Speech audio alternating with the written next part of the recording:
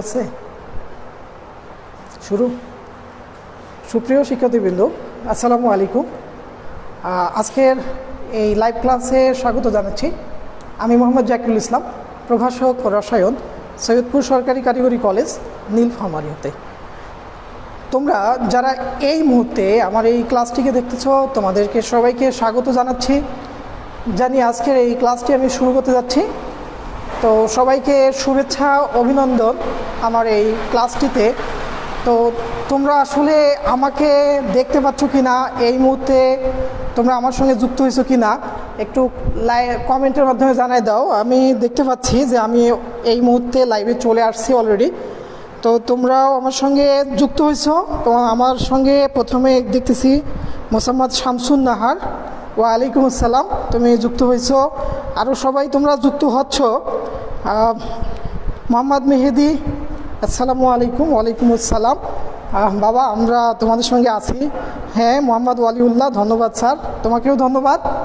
তো আরও অনেকেই, হ্যাঁ স্যার অল ক্লিয়ার একজন লিখছো, গুড, ধন্যবাদ। আমরা all okay sir, thank you. আমরা এখন শুরু করব। তো আজকের ক্লাসটি শুরু করতে যাচ্ছি। তো তোমরা সবাই আশা করি এর মধ্যেই যুক্ত হয়ে যাবা। আর সেই সঙ্গে তোমরা তোমাদের বন্ধুদের মাঝে আমার এই লেকচারটিকে শেয়ার করে দাও, যাতে এই লেকচারটি তোমাদের বন্ধুরা সবাই দেখতে পারে। এর মাধ্যমে আমরা আজকের এই ক্লাসটি শুরু করতে যাচ্ছি। আচ্ছা, তো আজকে আমি সর্বপ্রথম একটা বিষয় নিয়ে আজকে একটু কথা বলতে চাচ্ছি। সেটি হচ্ছে যে তোমরা প্রতিদিন দেখো যে সৈয়দপুর সরকারি কারিগরি কলেজ, স্যারের হলো কলেজের নাম। তোমাদের অনেকের মনে হতে পারে যে এইটা মনে হয় সরকারি কারিগরি কলেজ, অর্থাৎ ভোকেশনাল কলেজ, কিন্তু আসলে তা না। এটা হচ্ছে একটা সরকারি কলেজ, গভর্নমেন্ট কলেজ, যেটা 1964 সালে প্রতিষ্ঠিত হয়। আসলে 1964 সালে সেই সময়ে আইয়ুব খান সরকার এই বাংলাদেশে, অর্থাৎ পূর্ব পাকিস্তানে কারিগরি শিক্ষার প্রসারের জন্য বাংলাদেশে সর্বপ্রথম 4টি কলেজ প্রতিষ্ঠিত করছিল। তার মধ্যে এটি একটি ছিল। এটি সর্বপ্রথম দিকে এখানে কারিগরি কলেজ, অর্থাৎ কারিগরি শাখা ছিল। পরবর্তীতে এটি 1983 সালে জাতীয়করণ হয়। তারপর থেকে আসলে কলেজটা সরকারি কলেজ, কিন্তু নামটি থেকেই যায়। তো যাই হোক, আমি তোমাদেরকে একটু বলে রাখি যে এই কলেজটি আমাদের হচ্ছে যে উত্তরবঙ্গের মধ্যে সর্বশ্রেষ্ঠ সরকারি কলেজগুলোর মধ্যে সবচেয়ে সর্বশ্রেষ্ঠ কলেজ। এই কলেজের আমাদের স্টুডেন্টরা বিভিন্ন ভালো ভালো জায়গায় প্রতি বছর চান্স পায়। যেমন এবার 250 জন স্টুডেন্টের মধ্যে টোটাল 38 জন স্টুডেন্ট আমাদের মেডিকেলের চান্স পেয়েছিল। তারপরে বুয়েটে এরকম 8-10 জন চান্স পেয়েছিল। তাছাড়া হচ্ছে যে রুয়েট, কুয়েট এগুলোতে 20 জন 25 জন করে প্রতি বছর চান্স পাচ্ছে। তো যাই হোক, একটু বলে রাখলাম যে আমি তোমাদের মনে হতে পারে যে কারিগরি কলেজ, আসলে কারিগরি কলেজটি এই অর্থে কারিগরি, এটা আসলে বিজ্ঞান কলেজ একটি। এই বলবো উত্তরবঙ্গে, অর্থাৎ নীলফামারী জেলায়, অর্থাৎ এই রংপুর ডিভিশনের মধ্যে একটিমাত্র সরকারি বিজ্ঞান কলেজ আছে। সেই বিজ্ঞান কলেজটি হলো আমাদের এই কারিগরি কলেজ, সরকারি কারিগরি কলেজ, বিজ্ঞান কলেজ। যাই হোক, অনেক ধন্যবাদ তোমরা আমার সঙ্গে থাকার জন্য। আমি একটু সময় নিয়ে নিলাম। এখন আমরা পড়া শুরু করব। তো আজকে যে জিনিসগুলো আমাদের আজকে লেকচারের বিষয় হলো এস এবং পি ব্লক মৌলের বৈশিষ্ট্য। আচ্ছা, এস এবং পি ব্লক মৌলের বৈশিষ্ট্য। তো এখানে যে আজকে যে ক্লাসটা নিব আমি, এই ক্লাসে এই যে বিষয়গুলো আমাদের বিভিন্ন পরীক্ষায় যে খুব গুরুত্বপূর্ণ, যেগুলো সবসময় আসে, সেই জিনিসগুলো নিয়ে আমি আজকে তোমাদের সঙ্গে আলোচনা করব। আজকের আলোচনার বিষয় হবে এস এবং পি ব্লক মৌলের বৈশিষ্ট্য। ওকে, তো শুরু করলাম। ধন্যবাদ। প্রথমে দেখো আমরা লিখব এস ব্লক মৌলের বৈশিষ্ট্য। এস ব্লক মৌলের বৈশিষ্ট্য। আচ্ছা, আমরা জানি যে পর্যায় সারণীতে সর্বমোট এস ব্লক মৌলের সংখ্যা হলো 14টি। পর্যায় সারণীতে সর্বমোট এস ব্লক মৌলের সংখ্যা 14টি। আচ্ছা, একটু দেখো এস ব্লক মৌলগুলোকে যদি আমি একটু লিখে ফেলি, এভাবে যদি আমি একটু লিখতে চাই, দেখো যে আমি একটু লিখবো এস ব্লক মৌলগুলো কোনগুলো। ওকে, একটু বড় করে লিখি। আচ্ছা দেখো, এখানে 1 2 3 4 5 6। আচ্ছা এখানে দেখো যে আমরা জানি যে হাইড্রোজেন এখানে গ্রুপ 1 এর মৌল এবং আচ্ছা গ্রুপ 1 এবং গ্রুপ 2 এরা এস ব্লকের অন্তর্ভুক্ত। তো হাইড্রোজেন, তারপরে লিথিয়াম, এখানে আছে lithium, sodium, potassium, rubidium, caesium, francium. আচ্ছা এখানে গ্রুপ 1 এর মধ্যে এখানে টোটাল 7টি মৌল, এরা হলো এস ব্লক মৌলের অন্তর্ভুক্ত। তারপরে এখানে আছে বেরিলিয়াম, তারপর হচ্ছে ম্যাগনেসিয়াম, ক্যালসিয়াম, স্ট্রেনশিয়াম, তারপর হচ্ছে সিজিয়াম, বেরিয়াম, আর এখানে রেডিয়াম। আচ্ছা এই হলো এখানে টোটাল আমাদের মৌলের সংখ্যা হলো 7টি। আর এইখানে 18 নম্বর মৌলটাতে 18 নম্বর গ্রুপের মধ্যে 18 গ্রুপের মধ্যে আছে একটি, সেটি হচ্ছে হিলিয়াম। তো এই 14টি মৌল এরা হচ্ছে এস ব্লক মৌল, এরা সবাই হলো এস ব্লক মৌল, এস ব্লকের অন্তর্ভুক্ত। আচ্ছা তো আমি এস ব্লকগুলো মনে রাখার জন্য তোমাদের সঙ্গে একটা ছোট একটা গল্প বলবো। আজকে এটা অনেকদিন থেকে গল্প বলা হয়নি, তো আজকে আমি তোমাদের সঙ্গে একটু গল্প বলি। সেই গল্পটা হলো এরকম যে আমরা বর্তমান সময় আমরা জানি যে এটা আমের মৌসুম, আমের সিজন। আমরা জানি যে রাজশাহী অঞ্চল অর্থাৎ রাজশাহী, চাঁপাইনবাবগঞ্জ এই জেলাগুলো আমের জন্য বিখ্যাত। আচ্ছা এই রাজশাহী এবং নাটোর এগুলো হচ্ছে আমের জন্য বিখ্যাত। চাঁপাইনবাবগঞ্জ আমাদের অনেক শিক্ষার্থী তোমরা আমাদের সঙ্গে হয়তো বা আছো যারা রাজশাহী থেকে, হ্যাঁ কয়েকজন আছো। তো তোমরা হচ্ছে আমের জন্য বিখ্যাত তোমাদের এই জেলাগুলো। তো গল্পটি হচ্ছে এরকম যে এই আমের মৌসুমে এক বিদেশি বাংলাদেশে আসছে, আসার পর বাংলাদেশে বলছে যে তোমাদের এই সময়ের সুস্বাদু ফল কি। তো যখন আমের মৌসুমে তখন বলা হচ্ছে যে এই সময় বাংলাদেশের সুস্বাদু ফল হলো আম। তো তিনি আম খাইতে চাচ্ছেন এবং সেই সাথে তিনি রাজশাহী মানে আম কিভাবে তৈরি হয় বা ওই জেলা ওই এলাকা দেখতে চাইছিলেন। তো যাই হোক পরে তাকে নিয়ে যাওয়া হয় রাজশাহীতে চাঁপাইনবাবগঞ্জে। তো সে চাঁপাইনবাবগঞ্জে গিয়ে তার সঙ্গে একজন দুভাষী দেওয়া হয়েছে। যে আমরা জানি যে বিদেশিরা বাংলাদেশে আসলে তাদের সঙ্গে একজন করে দুভাষী দেওয়া হয়, যে কথাগুলোকে তার ভাষাতে ট্রান্সলেট করে দেয়। তো যাই হোক, তো যখন তিনি হচ্ছে রাজশাহীতে গিয়েছেন, দুভাষী এই বিদেশিকে অনেক প্রকারের আম খেতে দিয়েছেন। তো আমের প্রথমে একটা আম দিয়েছে খেতে, সে আমটা খুবই টেস্টি ছিল। অর্থাৎ বিদেশি বলছে যে what is the name of this mango. তো বলছে ধরো ল্যাংড়া আম, তারপরে বলছে এটা হলো হাড়িভাঙ্গা আম, বা পরেরটা বলছে যে খিরসাপাতি আম। তো এইভাবে অনেকগুলো আমের নাম বলছে। তো ওখানে রাজশাহীতে অনেক প্রকারের আম। তো এই দুভাষী আসলে সে আমের নামগুলো ঠিকমতো জানে না। তো যখন তার বলা আমের যে ভান্ডারে যা বলার ছিল বলা শেষ হয়ে গেছে, তখন সে প্রথমে যেমন বলছে যে গোপালভোগ আম বা খিরসা আম, ল্যাংড়া আম, তারপরে বলছে stadium, sodium, potassium, magnesium, calcium. মানে সে হচ্ছে যে আমের বিদেশি তো বুঝতে পারছে না, বিদেশি মনে করছেন না লাস্টে করে নামের শেষে আম আছে, তো সেই হিসাবে আম সম্ভবত সবগুলোই একটা একটা করে আম। তো এরকম বলছে সোডিয়াম, পটাশিয়াম, ম্যাগনেসিয়াম, স্টেডিয়াম, এগুলো সবগুলো আমের নাম হিসেবে বলছে। তো আসলে এই দুভাষী জানে না, এখানে একটু চাপা মারছে। আচ্ছা যাই হোক, তা আমাদের যে বিষয়টা হলো এই যে এস ব্লক মৌলগুলো, এই এস ব্লক মৌলগুলো সমান নামের শেষে আম কথাটা যুক্ত আছে। আম কথাটি যেমন দেখো শুধু হাইড্রোজেন বাদে lithium, beryllium, helium, sodium, magnesium, calcium, potassium, rubidium, স্টেনশিয়াম, caesium, barium, francium, radium, তাহলে কি হলো সবগুলোর শেষে আম যুক্ত থাকবে, তারা হবে এস ব্লক মৌল। এছাড়াও অন্যান্য মৌলগুলোর মধ্যেও আম শব্দটা যুক্ত থাকতে পারে। তো সাধারণত এইগুলো শুধু হাইড্রোজেন বাদে এদের সবার শেষে আম শব্দটা যুক্ত থাকবে। আচ্ছা যাই হোক, তো এখন আমরা আসি এস ব্লক মৌলের বৈশিষ্ট্যে। আচ্ছা আমি একটু এস ব্লক মৌলের বৈশিষ্ট্যগুলো দেখাবো। সরি আমি একটু মিশিয়ে ফেলছিলাম। তো লিথিয়াম, বেরিলিয়াম, এখানে হাইড্রোজেন ছিল। এই তো এখন বিষয় হলো যে এস ব্লক মৌলগুলোর বৈশিষ্ট্য কী কী বৈশিষ্ট্য হতে পারে। তো এস ব্লক মৌলগুলো এদের অনেক অনেক বৈশিষ্ট্য আছে, তার মধ্যে যেগুলো মোস্ট প্রমিনেন্ট সেটা হলো সেইগুলো হচ্ছে যে এস ব্লক মৌলগুলোর এই হাইড্রোজেন এবং হিলিয়াম বাদে এগুলো সবগুলো হলো ধাতু, এরা সবচেয়ে বেশি সক্রিয় ধাতু, এরা ধাতু এবং সেই সঙ্গে এরা সবচেয়ে বেশি সক্রিয় ধাতু। এদের মধ্যে এই গ্রুপ ওয়ানের মৌলগুলো, এদের বৈশিষ্ট্যের মধ্যে গ্রুপ ওয়ানের মৌলগুলো এরা হলো ধাতু, এদেরকে হলো ক্ষার ধাতু বলা হয়। তো এদেরকে কেন ক্ষার ধাতু বলা হয়, এরা পানিতে মিশলে এরা ক্ষার তৈরি করে, যেমন সোডিয়াম পানিতে মিশে সোডিয়াম হাইড্রোক্সাইড তৈরি করে, তো বেরিয়াম হাইড্রোক্সাইড এভাবে তৈরি করে বলে এরা হলো, এইগুলো হলো ক্ষার ধাতু। এবং গ্রুপ 2 এর মৌলগুলোকে মৃৎক্ষার ধাতু বলা হয়। মৃৎক্ষার ধাতু এজন্যই বলা হয় যে এইগুলোকে মাটিতে পাওয়া যায়, এইগুলোকে মাটিতে পাওয়া যায়, যার কারণে এরা হলো মৃৎক্ষার ধাতু।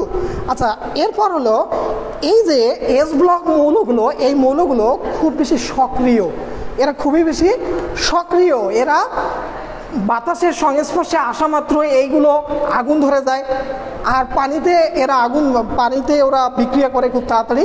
তো এদের ক্ষেত্রে দেখা যায় পানিতে যুক্ত হলে একটু সময় পর পর এরা হচ্ছে আগুন জ্বলে যায়, অর্থাৎ এখানে এটা বোঝা যাচ্ছে যে এদের সক্রিয়তা। আর একটা বিষয় হলো এই ক্ষার ধাতুগুলোর মধ্যে যতই গ্রুপে উপর থেকে নিচের দিকে যাওয়া যাবে ক্ষার ধাতুগুলোর সক্রিয়তা তত বেশি বৃদ্ধি পায়।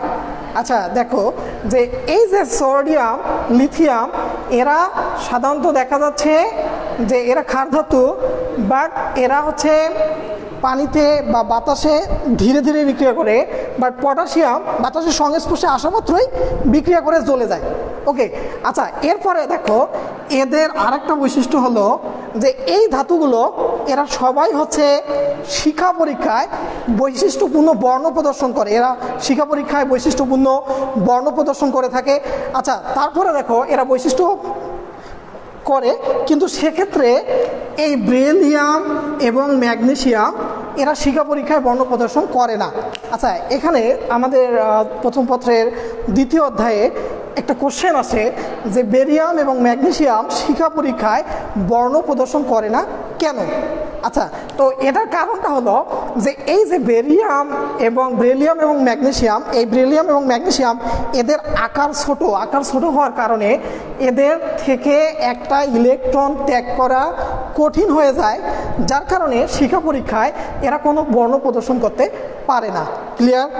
ওকে, আচ্ছা তারপর হলো যে এস ব্লক মৌলগুলো এরা হচ্ছে নরম, এদেরকে ছুরির সাহায্যে এদেরকে কাটা যায়। হ্যাঁ, এরা নরম ধাতু, ছুরির সাহায্যে এদেরকে কাটা যায়। আচ্ছা তারপর হলো যে এইগুলোর হচ্ছে এস ব্লক মৌলগুলোর এদের হলো গলনাঙ্ক স্ফুটনাঙ্কের মান সবচেয়ে কম হয়ে থাকে, গলনাঙ্ক স্ফুটনাঙ্কের মান কম হয়ে থাকে, আর সেই সাথে এগুলো যদি গ্রুপে উপর থেকে নিচে যাওয়া যায় গলনাঙ্ক স্ফুটনাঙ্কের মানটা আরও কমে যায়। ওকে, আচ্ছা এরপরে দেখো এখানে আরেকটা বিষয় হলো যে এস ব্লক মৌলগুলো এরা হলো খুবই সক্রিয়, এদের সক্রিয়তা সবচেয়ে বেশি, অর্থাৎ এরা হলো তড়িৎ ধনাত্মক মৌল, এগুলো সবগুলো হবে অনেক বেশি তড়িৎ ধনাত্মক মৌল। আচ্ছা যাই হোক, এখন আমরা এই যে এস ব্লক মৌলের বৈশিষ্ট্য থেকে যে এরা এত বেশি সক্রিয়, যে এরা সক্রিয় হওয়ার কারণে এদেরকে হচ্ছে যে পরিবেশে মুক্ত অবস্থায় সংরক্ষণ করা যায় না, এদেরকে সংরক্ষণ করতে হলে এদেরকে কেরোসিনের মধ্যে সংরক্ষণ করা হয়। আচ্ছা আমরা যদি একটা প্রশ্ন বলি যে সোডিয়ামকে কেন কেরোসিনের নিচে রেখে সংরক্ষণ করা হয়, প্রশ্নটা এরকম যে সোডিয়ামকে কেন এনে, এই কোশ্চেনটা অনেক সময় পরীক্ষা আসে যে কেন কেরোসিনের নিচে রাখা হয়, কেরোসিনের নিচে রাখা হয়, এটি হলো আমাদের কোশ্চেনটি যে সোডিয়ামকে কেন কেরোসিনের নিচে রাখা হয়। আসলে সোডিয়াম, পটাশিয়াম বা রুবিডিয়াম, সিজিয়াম, ফ্রান্সিয়াম এগুলো সবগুলোকেই কেরোসিনের নিচে রেখে সংরক্ষণ করা হয়। এর কারণটি হচ্ছে যে সোডিয়ামকে যদি আমরা মুক্ত অবস্থায় রাখি, এই সোডিয়াম বায়ুর সংস্পর্শে আসলে এটি বিক্রিয়া করে, আর সেই সঙ্গে যদি এটা পানির সংস্পর্শে আসে সেক্ষেত্রেও বিক্রিয়া করে। কিন্তু কেরোসিনটা হচ্ছে একটা নিষ্ক্রিয় পদার্থ, কেরোসিনের সঙ্গে সোডিয়াম বিক্রিয়া করতে পারে না, যার কারণে সোডিয়ামকে যদি কেরোসিনের নিচে ডুবে রাখা হয় তাহলে এই সোডিয়ামটা জলীয় বাষ্প অথবা অক্সিজেনের সংস্পর্শে আসতে পারে না। তো এটাই হলো মূল কারণ। তো আমরা এখন একটু দেখে নেই এক্ষেত্রে কোন বিক্রিয়াগুলো সংঘটিত হয়। আসলে যদি সোডিয়ামকে মুক্ত অবস্থায় রাখা হয় তাহলে সেক্ষেত্রে এই সোডিয়াম বায়ুর অক্সিজেনের সঙ্গে যুক্ত হবে, প্লাস বায়ুর অক্সিজেন, এই বায়ুর অক্সিজেনের সঙ্গে যুক্ত হলে এখানে সোডিয়াম অক্সাইড তৈরি করে, এই বিক্রিয়া সোডিয়াম অক্সাইড তৈরি করে। সেই সোডিয়াম অক্সাইড বায়ুর মধ্যে যে জলীয় বাষ্প আছে, এই বায়ুতে যে জলীয় বাষ্প আছে, এই জলীয় বাষ্পের সঙ্গে সোডিয়াম অক্সাইড যুক্ত হয়ে এখানে সোডিয়াম হাইড্রোক্সাইড তৈরি করে, NaOH, সোডিয়াম হাইড্রোক্সাইড তৈরি করে। আর এই সোডিয়াম হাইড্রোক্সাইডটি পরবর্তীতে বায়ুর মধ্যে যে কার্বন ডাইঅক্সাইড থাকে তার সঙ্গে যুক্ত হয়ে সোডিয়াম হাইড্রোক্সাইড এবং কার্বন ডাইঅক্সাইড, তো এটার সঙ্গে যুক্ত হয়ে এখানে সোডিয়াম কার্বনেট প্লাস পানি এটা তৈরি করে। তো এই কারণে যে যাতে সোডিয়াম বায়ু এবং পানি এদের সংস্পর্শে না আসে তার জন্য সোডিয়ামটাকে কেরোসিন নিষ্ক্রিয় পদার্থ হিসেবে, এই নিষ্ক্রিয় পদার্থ কেরোসিনের নিচে ডুবে রাখা হয়। ক্লিয়ার? ওকে শিক্ষার্থীবৃন্দ, তো আর একটা বিষয় হলো যে যদি সোডিয়াম পানির সংস্পর্শে আসে তাহলে এইখানে যেটা হয় যে পানির সাথে এই সোডিয়াম প্লাস পানি H2O, তো এখানে বিক্রিয়া করলে সোডিয়াম হাইড্রোক্সাইড তৈরি করে, প্লাস হলো হাইড্রোজেন তৈরি করে। তো এই জন্য এই কারণগুলোর জন্যই আসলে সোডিয়ামকে বায়ুর সংস্পর্শে আসতে দেওয়া হয় না, এদেরকে কেরোসিনের নিচে রাখা হয়। আচ্ছা যাই হোক, তোমাদের একটু দেখি তোমরা কে কি কমেন্ট করেছো। ধন্যবাদ। যাই হোক, রিহান আজিম তুমি বলছো কেরোসিনের নিচে রাখা হয়, কেরোসিন। যাই হোক, আরও অনেকেই তোমরা বলছো, তোমাদের জন্য ধন্যবাদ। তো একজন মোহাম্মদ ওয়ালিউল্লাহ তুমি একটা বলছো যে বেলা মেকগাইভারকে সরি বললো রাতে। যাই হোক, এটা বলে তুমি হচ্ছে গ্রুপ 2 এর মৌলগুলোকে মনে রাখার জন্য বলছো। আচ্ছা যাই হোক, আমি আসলে কোনো সূত্র ব্যবহার করে এগুলো মনে রাখি না। আমি এগুলো যেহেতু আমি সবগুলো মুখস্থ করছিলাম, তো আমি এমনি আমার আমি যাই হোক আমি এমনিতেই আমার সবসময় মনে থাকে, আমি সূত্র দিয়ে মনে রাখি না। আসলে সূত্র ব্যবহার করে যেভাবে মনে রাখা যায়, আবার কোনো কারণে সূত্রের কোনো একটু জায়গায় যদি ভুল আসে, তোমার যদি একটু ভুল হয় তাহলে কিন্তু পুরোটাই ভুল হওয়ার সম্ভাবনা থাকে। যাই হোক, আচ্ছা যাই হোক, তোমরা অনেকেই কমেন্ট করছো। যাই হোক, এখন দেখো আমরা পরের দিকে আসি। এবার হচ্ছে যে আমি আরেকটা প্রশ্ন পড়াবো। আমি এই যে জিনিসগুলো পড়াবো এগুলো তোমাদের জন্য খুব ইম্পর্টেন্ট, আমরা বোর্ডে এই জিনিসগুলো আসে। সেটি হলো যে সোডিয়াম কার্বনেট এর জলীয় দ্রবণ ক্ষারধর্মী কেন? এবারের কোশ্চেনটা হলো সোডিয়াম কার্বনেট এর জলীয় দ্রবণ ক্ষারধর্মী কেন?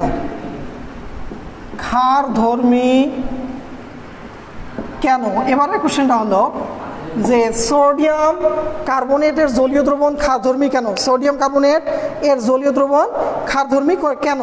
আচ্ছা, সোডিয়াম কার্বনেটের জলীয় দ্রবণ ক্ষারধর্মী কেন?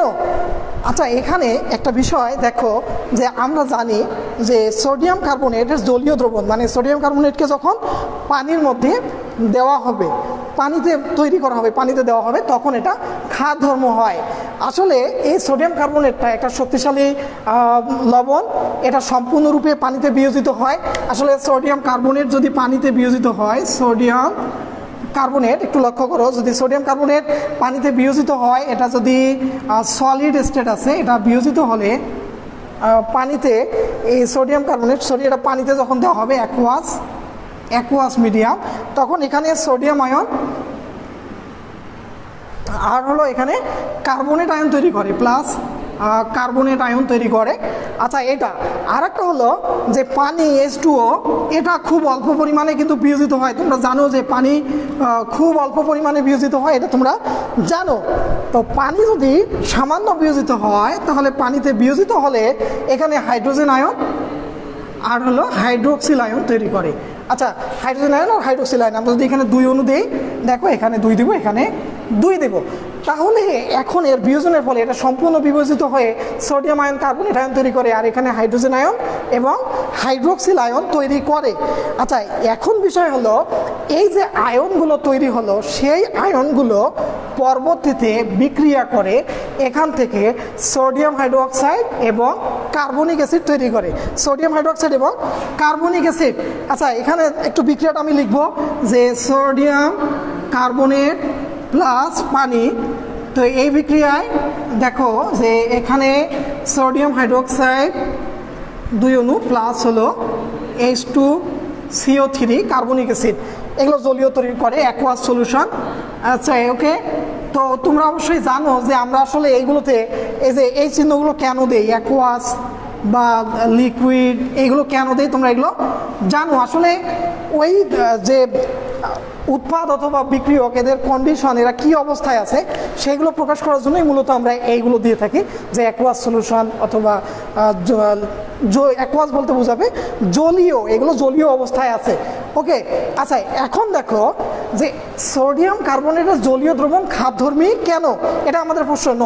এখন বিষয় হলো যে এই যে সোডিয়াম কার্বনেট এটা সম্পূর্ণ বিয়োজিত হয়ে সোডিয়াম আয়ন এবং কার্বনেট আয়ন তৈরি করে, আর এটি বিয়োজিত হয়ে হাইড্রোজেন আয়ন এবং হাইড্রোক্সিল আয়ন তৈরি করে। পরবর্তীতে এই সোডিয়াম আয়ন এবং হচ্ছে এই হাইড্রোক্সিল আয়ন এরা যুক্ত হয়ে সোডিয়াম হাইড্রোক্সাইড তৈরি করে। এই সোডিয়াম হাইড্রোক্সাইড এটা হলো শক্তিশালী ক্ষার, শক্তিশালী ক্ষার। আর এই হাইড্রোজেন এবং কার্বনেট যুক্ত হয়ে কার্বনিক অ্যাসিড তৈরি করে, যেটি হলো দুর্বল অম্ল। আচ্ছা, তাহলে এই মিশ্রণটাতে শক্তিশালী ক্ষার এবং দুর্বল অম্ল এর মিশ্রণ তৈরি হয়। এখন হলো এই মিশ্রণের মধ্যে সোডিয়াম হাইড্রোক্সাইড এটা শক্তিশালী ক্ষার হওয়ার কারণে এই মিশ্রণে সোডিয়াম হাইড্রোক্সাইডের আধিক্যটা বেশি থাকে, কার্বনিক অ্যাসিডের আধিক্য কম থাকে, যার কারণে সোডিয়াম কার্বনেটের জলীয় দ্রবণ টোটালি এটা হলো ক্ষারধর্মী হয়ে থাকে। ওকে, তাহলে বলবো যে সোডিয়াম কার্বনেটের জলীয় দ্রবণ ক্ষারধর্মী, কারণ এরা পানিতে বিয়োজিত হয়ে সোডিয়াম হাইড্রোক্সাইড এবং কার্বনিক অ্যাসিড তৈরি করে, যার মধ্য থেকে সোডিয়াম হাইড্রোক্সাইড, এই সোডিয়াম হাইড্রোক্সাইডটা হলো শক্তিশালী ক্ষার, এটা সম্পূর্ণরূপে বিয়োজিত হয়। সম্পূর্ণ বিয়োজিত হওয়ার কারণে এখানে ক্ষারের আধিক্যটা বেশি থাকে, তাই এই দ্রবণটা হলো ক্ষারীয় হয়ে যায়। ওকে, ধন্যবাদ। তো এখন আমরা মোটামুটি এস ব্লক মৌলের বৈশিষ্ট্যগুলো পড়া শেষ করলাম, এরপরে আমরা পি ব্লক মৌলের বৈশিষ্ট্য পড়ব। ওকে, এবারে আমাদের পড়ব আমরা পি ব্লক মৌলের বৈশিষ্ট্য। পি ব্লক মৌলের বৈশিষ্ট্য তোমরা জানো যে পি ব্লক মৌলের বৈশিষ্ট্য। ওকে, পি ব্লক মৌলের বৈশিষ্ট্য। তো আমরা পি ব্লক মৌল কোনগুলো একটু কমেন্টে জানিয়ে দাও। পি ব্লক মৌল তোমরা আসলে গত ক্লাসটা তোমরা অনেকেই করেছো, তোমরা ওখানে দেখছিলা যে আমরা জানি যে পজিশনিতে গ্রুপ 13 থেকে গ্রুপ 18 পর্যন্ত এখানে জাস্ট 6টি গ্রুপ আছে। এই 6টি গ্রুপের মৌলগুলো এরা হলো পি ব্লক মৌল। ওকে, আচ্ছা, এখন হচ্ছে পি ব্লক মৌল কেন বলবো, যে সকল মৌলের বা কাদেরকে পি ব্লক মৌল বলবো, যে সকল মৌলের ইলেকট্রন বিন্যাসে সর্বশেষ ইলেকট্রনটি পি অরবিটালে যায় তাদেরকে পি ব্লক মৌল বলে।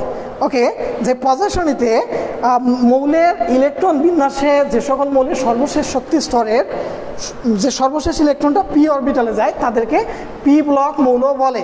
ওকে, এই পি ব্লক মৌলের সংখ্যা টোটাল হলো 36টি,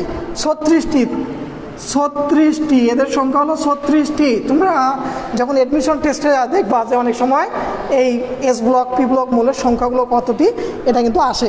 আচ্ছা, এখন হলো যে এই পি ব্লক মৌলগুলো প্রথমত পি ব্লক মৌলগুলো ম্যাক্সিমামগুলোই এরা হলো অধাতু। পি ব্লক মৌলগুলো অধাতু এবং অর্ধধাতু। পি ব্লক মৌলগুলো অধাতু এবং অর্ধধাতু। আচ্ছা, এরা হচ্ছে পজিশনিতে ডান দিকে অবস্থান করে। আচ্ছা, এখানে পি ব্লক মৌলগুলো এদের ইলেকট্রন বিন্যাসটা হবে NS2 NP1 থেকে 6, NS2 NP6 1 থেকে 6 এই ইলেকট্রনিক কনফিগারেশন হবে পি ব্লক মৌলগুলোর ক্ষেত্রে। আচ্ছা, এই পি ব্লক মৌলগুলোর ম্যাক্সিমাম হলো অধাতু। তবে পর্যায় সারণীতে যখন আমরা বাম থেকে ডানের দিকে যাব আর সেক্ষেত্রে অধাতুর বৈশিষ্ট্য, এদের অধাতুর বৈশিষ্ট্য তত বাড়তে থাকবে, অর্থাৎ পি ব্লক মৌলগুলো যত ডানের দিকে তাদের অধাতুর বৈশিষ্ট্য বেশি। আবার পি ব্লক মৌলগুলোর মাঝখানে দেখা যায়, মাঝখানে আমরা গতদিন দেখছিলাম যে 7টি মৌল, তারা হলো অপধাতু বা অর্ধ ধাতু। আচ্ছা, এই পি ব্লক মৌলের বৈশিষ্ট্যগুলো আসলে মানে আলোচনা করতে হলে যে গ্রুপ 13, 14, 15, 16 এগুলোকে স্পেসিফিকভাবে আলোচনা করতে হয়। তো আমি সেইগুলো যে ওর মধ্য থেকে যেগুলো খুব আমাদের জন্য ইম্পর্টেন্ট, আমাদের বিভিন্ন পরীক্ষায় আসে, আমি সেগুলো নিয়ে আলোচনা করছি। তো এবারে দেখো যে এই পি ব্লক মৌল মোট 36টি, আমি এর মধ্য থেকে এখন যে বিষয়টা আলোচনা করব যে গ্রুপ 13 এর মৌলগুলোর বৈশিষ্ট্য, এগুলো আলোচনা করব। আচ্ছা, তো তার আগে এখানে একটা জিনিস দেখো যে প্রতিনিধি মৌল কি, এখানে একটা জিনিস শেখাবো, প্রতিনিধি মৌল। প্রতিনিধি মৌল, আচ্ছা প্রতিনিধি মৌল, প্রতিনিধি মৌল অথবা আদর্শ মৌল, অথবা আদর্শ মৌল কাকে বলবে? আদর্শ মৌল। আর এখানে একটা প্রশ্ন হয় যে প্রতিনিধি মৌলের সংখ্যা কতটি, প্রতিনিধি মৌলের সংখ্যা কতটি বা আদর্শ মৌলের সংখ্যা কতটি? আসলে আমি এখানে বললামই না প্রতিনিধি মৌল কি, তার পরে আমি সংখ্যার কথা বলতেছি। যাই হোক, প্রতিনিধি মৌল দেখো যে প্রতিনিধি মৌল হলো এস এবং পি ব্লক মৌলের, এস ও পি ব্লক মৌলগুলোকে একত্রে প্রতিনিধি মৌল বলা হয়। এস ও পি ব্লক মৌলগুলোকে একত্রে প্রতিনিধি মৌল বলা হয়। আচ্ছা, প্রতিনিধি মৌল বা আদর্শ মৌল বলা হয়। তাহলে আদর্শ মৌল কেন বলবো? কারণ হলো এস এবং পি ব্লক মৌলগুলোর ইলেকট্রন বিন্যাসে কোনো ব্যতিক্রম নেই, এরা সবাই সরাসরি আউবয় নীতি মেনে চলে, এরা সবাই আউবয় নীতি মেনে চলে, যার কারণে এইগুলো হচ্ছে প্রতিনিধি মৌল, আদর্শ প্রতিনিধি মৌল বা আদর্শ মৌল। তো এদের সংখ্যা হলো টোটাল হলো 36 যোগ 14। দেখো পি ব্লক মৌল হলো 36টি, এস ব্লক মৌল হলো 14টি, সমান সমান হচ্ছে 50টি। তাহলে কি বললাম? আদর্শ মৌল বা প্রতিনিধি মৌল এদের সংখ্যা টোটাল হলো 50টি। এই 50টি মৌলকে আমরা আদর্শ প্রতিনিধি মৌল বলবো। ওকে, এবার দেখো শিক্ষার্থীবৃন্দ, আমি এবার যে বিষয়টি শেখাবো এটি প্রতি বছরই আমাদের এইচএসসি পরীক্ষা আসে, খুব সুন্দর একটা কোশ্চেন। তো আমি সেটা এখন শেখাবো, সেটা হলো আমি এখন গ্রুপ 13 এর মৌলগুলোর দুই একটা বৈশিষ্ট্য পড়াবো। 13 এর মৌল, তো 13 এর মৌলগুলো, 13 এর মধ্যে যেমন অ্যালুমিনিয়াম আছে, গ্যালিয়াম আছে, ইন্ডিয়াম আছে, তো এইগুলো হচ্ছে গ্রুপ 13 এর মৌল, এদের বৈশিষ্ট্য আমি এখন পড়াবো। আচ্ছা, এদের বৈশিষ্ট্যের মধ্যে সর্বপ্রথম বৈশিষ্ট্যটা হচ্ছে যে অ্যালুমিনিয়াম ট্রাইক্লোরাইড ডাইমার অণু গঠন করে কেন? ডাইমার অণু গঠন করে কেন? গঠন করে কেন? ওকে, তো আমাদের এবারের কোশ্চেনটি হচ্ছে, এটা খুবই ইম্পর্টেন্ট, তোমরা সালের কোশ্চেন খুললেই দেখতে পাবা যে এই কোশ্চেনটা অনেকবারই আসছে বা এটা সবসময় আসে যে অ্যালুমিনিয়াম ট্রাইক্লোরাইড ডাইমার অণু গঠন করে কেন? আচ্ছা, আমরা জানি যে মনোমার মানে একটা যে কোনো ইউনিট, মনোমার দুইটা ইউনিট হলে ডাইমার, একাধিক ইউনিট হলে ট্রাইমার, অনেক অসংখ্য হলে মানে পলিমার হয়। তো অ্যালুমিনিয়াম ট্রাইক্লোরাইড ডাইমার অণু গঠন করে কেন, এটা আমাদের কোশ্চেন। আচ্ছা, আমি একটু এই ডাইমার গঠনটা আগে আমি একটু এঁকে নেই, তারপরে এই বিষয়টাকে আমি তোমাদের সঙ্গে বলার চেষ্টা করব। তো এখানে আগে চিন্তা করো, আমি যেভাবে লিখতেছি তোমরা একটু লক্ষ্য করো যে অ্যালুমিনিয়াম ক্লোরাইড, আসলে অ্যালুমিনিয়াম ক্লোরাইড এটি একটি আয়নিক যৌগ। কি বললাম?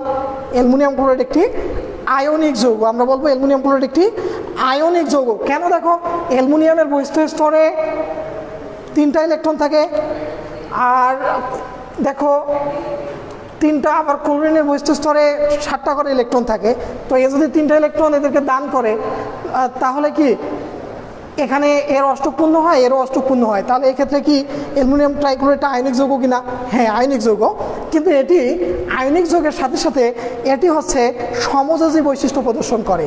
তো ফাজানের নীতি আমরা জানি, ফাজানের নীতি অধ্যায়ের লাস্টের দিকে আছে। তো এই ফাজানের নীতিটা অনুযায়ী অ্যালুমিনিয়াম ট্রাইক্লোরাইড এটা আয়নিক যৌগ হলেও এটি হচ্ছে সমযোজী যৌগের বৈশিষ্ট্য প্রদর্শন করে, এটি সমযোজী বৈশিষ্ট্য প্রদর্শন করে। আচ্ছা, সমযোজী বৈশিষ্ট্য হওয়ার কারণে হলো এটার ক্ষেত্রে যে বিষয়টি হয় সেটি হলো যে অ্যালুমিনিয়াম ট্রাইক্লোরাইড এই ক্লোরিনের সঙ্গে ইলেকট্রনগুলো শেয়ারকৃত অবস্থায় থাকে, শেয়ার অবস্থায় থাকে। আচ্ছা, তো শেয়ার অবস্থায় যদি থাকে, দেখো যে আমরা মনে করি অ্যালুমিনিয়ামের বহিষ্ঠ স্তরে 3টা ইলেকট্রন আছে, এভাবে আছে, আর ক্লোরিনের বহিষ্ঠ স্তরে ধরো একটা ক্লোরিনে আমি দেখাইলাম যে 7টা ইলেকট্রন আছে, এখানে 7টা ইলেকট্রন আছে। তো এইরকমভাবে ক্লোরিন, এটাতেও ক্লোরিন, এখানেও ক্লোরিন, এরা শেয়ার করলো, তো এইভাবে সবগুলোতে আছে। তো এই অবস্থায় দেখো যদি অ্যালুমিনিয়াম ক্লোরাইড এটা যদি সমযোজী যৌগ গঠন করে, তখন হলো দেখো এর বহিষ্ঠ স্তরে টোটাল 6টি ইলেকট্রন হয়, 6টি ইলেকট্রন হয়। তো অ্যালুমিনিয়াম ট্রাইক্লোরাইড যখন আয়নিক যৌগ থেকে সমযোজী বৈশিষ্ট্য প্রদর্শন করে, তার বহিষ্ঠ স্তরে টোটাল 6টি ইলেকট্রন হয়।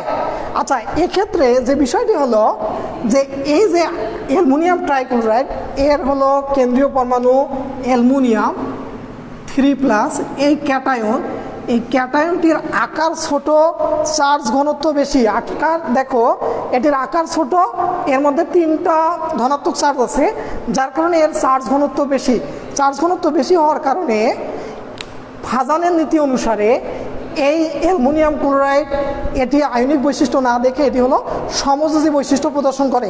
যখন সমযোজী বৈশিষ্ট্য প্রদর্শন করে তখন এর হলো অষ্টক অপূর্ণ হয়ে যায়। আয়নিক যৌগ যখন, তখন তার অষ্টক পূর্ণ থাকে, বাট যখন সমযোজী অবস্থায় তখন তার হলো অষ্টক অপূর্ণ হয়ে যায়। এর বহিষ্ঠ স্তরে টোটাল 6টি ইলেকট্রন থাকে। এই বিষয়টিকে বলা হয় অষ্টক সংকোচন। এই অষ্টক সংকোচন থেকে অষ্টক সম্প্রসারণের জন্য অ্যালুমিনিয়াম ক্লোরাইডের 2টা অ্যালুমিনিয়াম ক্লোরাইড অণু পরস্পর সন্নিবেশ সমযোজী বন্ধন গঠনের মাধ্যমে ডাইমার অণু গঠন করে। আচ্ছা, সেই গঠনটা আমি একটু লিখে নিই, সেটা দেখো যে শিক্ষার্থীবৃন্দ, আমরা একটু এখানে দেখো যে এটা আমি একটু লিখে নিই।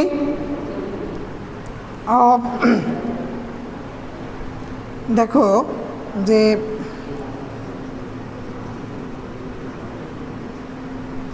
সিএল, এখানে এটা লিখলাম। আসলে এখানে দেখো ক্লোরিন, ক্লোরিন, আসলে এখানে দেখো আমরা এটাকে এভাবে লিখতে পারি কিনা, দেখো তো অ্যালুমিনিয়াম ট্রাইক্লোরাইড, এটা অ্যালুমিনিয়াম ট্রাইক্লোরাইড হয়েছে কিনা, এই যে অ্যালুমিনিয়াম ট্রাইক্লোরাইড। এখন বিষয় হলো এই অবস্থায় এই ক্লোরিনের আমরা জানি যে এখানে বহিষ্ঠ স্তরে এই যে 6টা ইলেকট্রন আছে না, এই যে 6টা ইলেকট্রন, ঠিক একইভাবে এই ক্লোরিনেরও বহিষ্ঠ স্তরে 6টি করে ইলেকট্রন আছে, তাই কি না? ওকে, এখন হলো এই যে দেখো এর হলো অষ্টক পূর্ণ হয়নি, এই অষ্টক মানে পূর্ণ করার জন্য এই ক্লোরিন থেকে 2টা ইলেকট্রন সে হলো সন্নিবেশ সমযোজী বন্ধনের মাধ্যমে গ্রহণ করে। গ্রহণ করার কারণে আমরা জানি যে সন্নিবেশ সমযোজী বন্ধন, যে বন্ধন গঠনকালে ইলেকট্রন, বন্ধন জোড় ইলেকট্রন একটি মাত্র পরমাণু সরবরাহ করে, অপর পরমাণু কোনো ইলেকট্রন না দিয়েই সেই ইলেকট্রন সমানভাবে শেয়ার করে, সেটি হলো সন্নিবেশ সমযোজী বন্ধন। তো এখানে এই সন্নিবেশ সমযোজী বন্ধন, এই একজোড়া ক্লোরিন অ্যালুমিনিয়ামের সঙ্গে সন্নিবেশ সমযোজী বন্ধন গঠন করছে। ঠিক একইভাবে এই একজোড়া ক্লোরিন এই অ্যালুমিনিয়াম ক্লোরাইডের সঙ্গে সন্নিবেশ সমযোজী বন্ধন গঠন করছে। এই সন্নিবেশ সমযোজী বন্ধন গঠন করার কারণে দেখো এই অ্যালুমিনিয়ামের এখন অষ্টক পূর্ণ হয়ে গেল, এইদিকে টোটাল 6টা ইলেকট্রন আছে, এখানে একজোড়া ইলেকট্রন, তো এখানে অষ্টক সম্প্রসারণ হলো। ঠিক একইভাবে এই অ্যালুমিনিয়াম এখান থেকে একজোড়া ইলেকট্রন গ্রহণ করার মাধ্যমে অষ্টক সম্প্রসারণ করলো। তো এই যে অষ্টক সম্প্রসারণ ঘটালো, এই বিষয়টি হলো যে ডাইমার গঠন। এই ডাইমার গঠন করলে অ্যালুমিনিয়াম ক্লোরাইডটা তার অষ্টকটাকে পূরণ করতে পারে। এই অষ্টক সম্প্রসারণের জন্য, অর্থাৎ অষ্টক পূরণের জন্য অ্যালুমিনিয়াম ট্রাইক্লোরাইড ডাইমার অণু গঠন করে। তোমরা আশা করি এটা বুঝতে পেরেছ। তো যাই হোক, তোমরা এই মুহূর্তে যারা আমার এই লেকচারটি দেখতেছ, তোমরা তোমাদের বন্ধুদের মধ্যে এই লেকচারটিকে শেয়ার করে দাও, যাতে করে তোমাদের পাশাপাশি আরও বন্ধুরা দেখতে পারে। তোমরা যাই হোক অনেকেই কমেন্ট করেছো, একজন বলছো যে, আচ্ছা আমি কমেন্টটা পুরোটা দেখতে পারছি না, একজন সেতু হরে তুমি বলছো ফাজানের নীতি ইজ মাই ফেভারিট। হ্যাঁ, যাই হোক, সবাইরে অনেক ভালো লাগবে। আচ্ছা যাই হোক, আমরা এরপরে দেখো যে এটি হলো অ্যালুমিনিয়াম ট্রাইক্লোরাইড ডাইমার অণু গঠন করে, এটা কেন আমরা বুঝতে পারছি। এখন দেখো যে প্রশ্নটি আর একটা খুব ইম্পর্টেন্ট প্রশ্ন যেটা সবসময় আসে, সেটি হলো যে অ্যালুমিনিয়াম অক্সাইড উভধর্মী অক্সাইড পরীক্ষায় আসে যে দেখাও যে অ্যালুমিনিয়াম অক্সাইড একটি উভধর্মী অক্সাইড, এটা ব্যাখ্যা করো। অ্যালুমিনিয়াম অক্সাইড একটি উভধর্মী, ওকে, উভধর্মী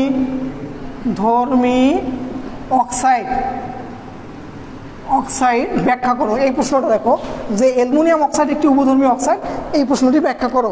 আচ্ছা এটা দেখো যে অ্যালুমিনিয়াম অক্সাইড একটি উভধর্মী অক্সাইড, আমরা জানি যে সকল পদার্থ অ্যাসিড এবং ক্ষার উভয়ের সাথে বিক্রিয়া করে লবণ পানি তৈরি করতে পারে, তাদেরকে উভধর্মী পদার্থ বলে। আচ্ছা সেই অর্থে অ্যালুমিনিয়াম অক্সাইড একটি উভধর্মী অক্সাইড হওয়ার মানে হলো এটি অ্যাসিডের সঙ্গেও বিক্রিয়া করতে পারবে, ক্ষারের সঙ্গেও বিক্রিয়া করতে পারবে এবং সকল ক্ষেত্রেই তারা লবণ পানি তৈরি করবে। আচ্ছা তো অ্যালুমিনিয়াম অক্সাইড এটা কেন, আমি একটু বিক্রিয়াটা আগে দেখাই। দেখো প্রথমে যদি আমি অ্যাসিডের সঙ্গে বিক্রিয়া দেখাই, এটা অ্যাসিডের সাথে বিক্রিয়া, তো অ্যাসিডের সাথে বিক্রিয়াটা হচ্ছে এরকম যে অ্যালুমিনিয়াম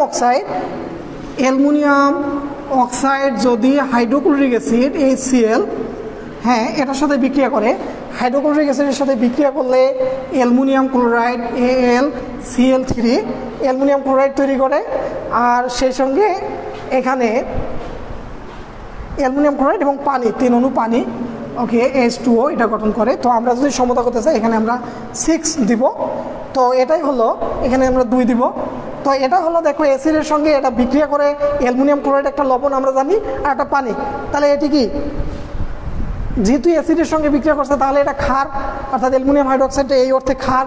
এবার দেখো ক্ষারের সাথে বিক্রিয়া, তো ক্ষারের সঙ্গে বিক্রিয়া হলো aluminium oxide Al2O3, aluminium oxide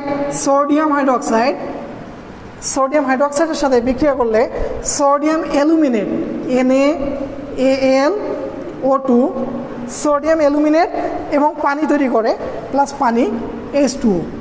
তো এক্ষেত্রে দেখো এটা ক্ষারের সঙ্গে বিক্রিয়া করতে পারছে, যার কারণে এটা হলো অ্যাসিড।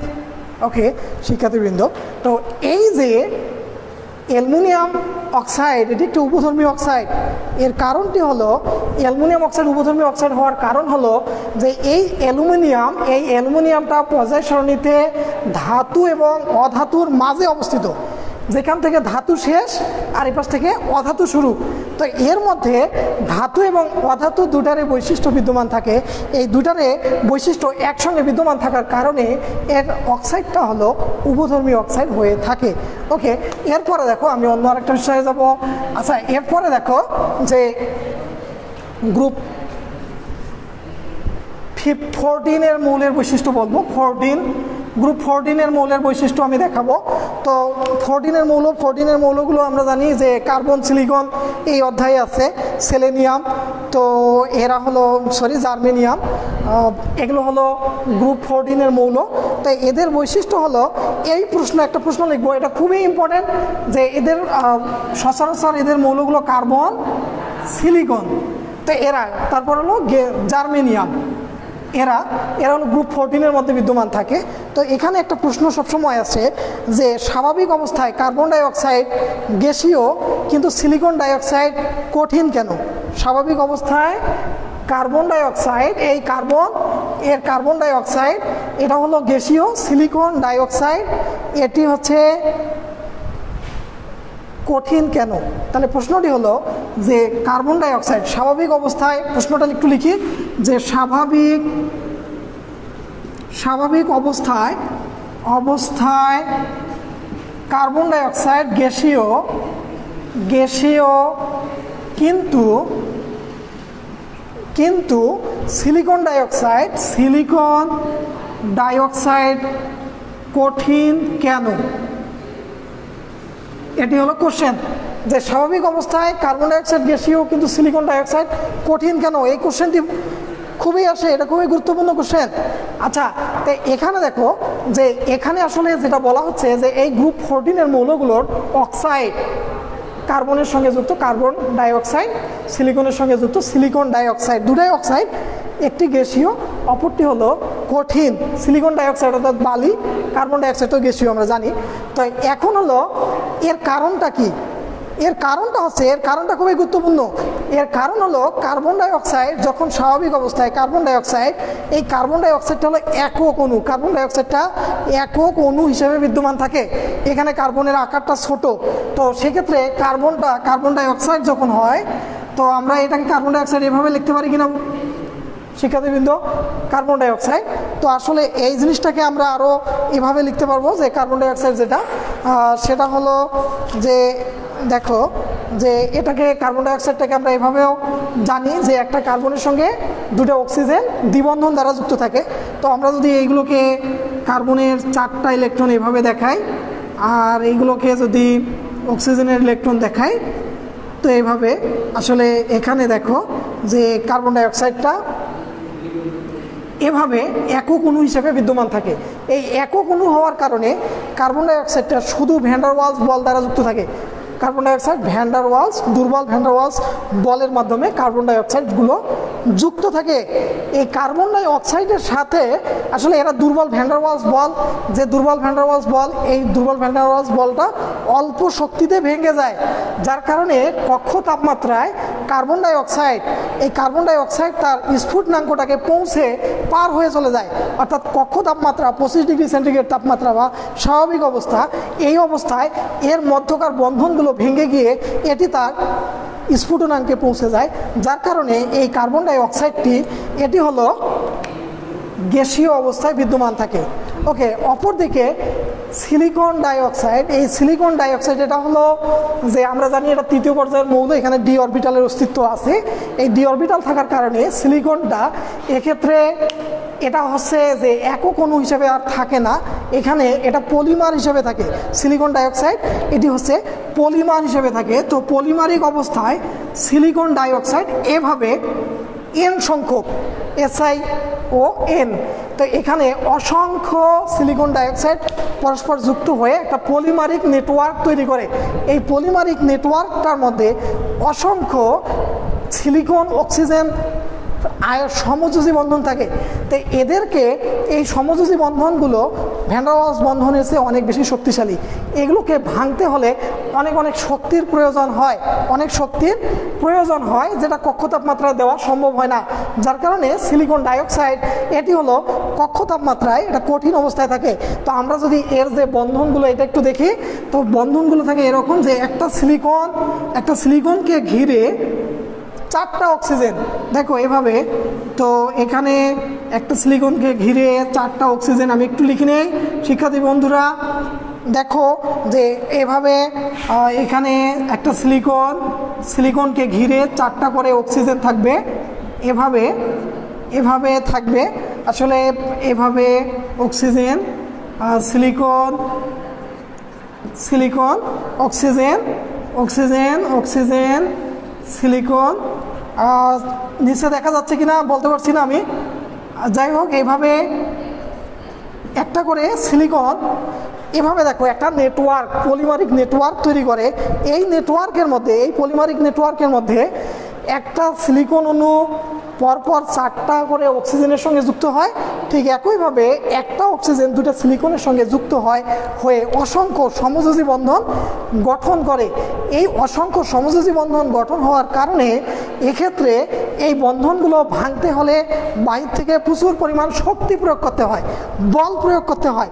যে বল প্রয়োগ করতে হলে সেক্ষেত্রে এদের ক্ষেত্রে কক্ষ তাপমাত্রা 25 ডিগ্রি সেন্টিগ্রেড তাপমাত্রা, এই 25 ডিগ্রি সেন্টিগ্রেড তাপমাত্রায় এদের মধ্যকার বন্ধনগুলো ভেঙে যায় না, অর্থাৎ এরা গলনাঙ্কেও পৌঁছতে পারে না, যার কারণে সিলিকন ডাইঅক্সাইড কক্ষ তাপমাত্রায় এটি হচ্ছে কঠিন অবস্থায় থাকে।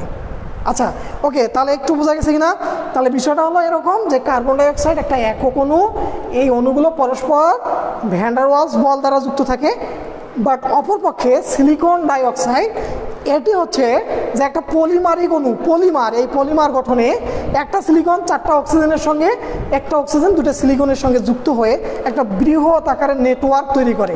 এই নেটওয়ার্কে ভাঙতে হলে, এটা গলাতে হলে অসংখ্য সমযোজী বন্ধন ভাঙতে হয়, যেটি হলো কক্ষ তাপমাত্রায় সরবরাহ করা এই শক্তি সম্ভব নয়, যার কারণে কক্ষ তাপমাত্রায় কার্বন ডাইঅক্সাইড গ্যাসীয় হলেও সিলিকন ডাইঅক্সাইড কিন্তু কঠিন থাকে। আচ্ছা, এই সিলিকন ডাইঅক্সাইড এটার হলো গলনাঙ্ক যদি বলি 1610 degree centigrade. Silicon ডাইঅক্সাইডের গলনাঙ্ক 1610 degree centigrade, আর হলো এর স্ফুটনাঙ্ক 2230 ডিগ্রি সেন্টিগ্রেড। অর্থাৎ যদি 1610 ডিগ্রি সেন্টিগ্রেড দেওয়া হয় তখন এই সিলিকন ডাইঅক্সাইডটা গলে যাবে, আর 2230 ডিগ্রি সেন্টিগ্রেড তাপমাত্রা এটা হলো তরলে পরিণত, অর্থাৎ এটা গ্যাসীয় হয়ে যাবে, যেটা এই তাপমাত্রাটা কক্ষ তাপমাত্রায় দেওয়া সম্ভব নয়। আচ্ছা, অপরপক্ষে একটা বিষয় হলো, তোমরা জানো কার্বন ডাইঅক্সাইড, কঠিন কার্বন ডাইঅক্সাইড যেটাকে ড্রাই আইস বলা হয়, ড্রাই আইস, কঠিন কার্বন ডাইঅক্সাইডকে ড্রাই আইস বলা হয়। সেই ড্রাই আইসটার হলো যে গলনাঙ্ক এটা হলো -56 ডিগ্রি সেন্টিগ্রেড। যাই হোক শিক্ষার্থী বন্ধুরা, আজকের আসলে আমাদের ক্লাস টাইমটি শেষ হয়ে এসেছে।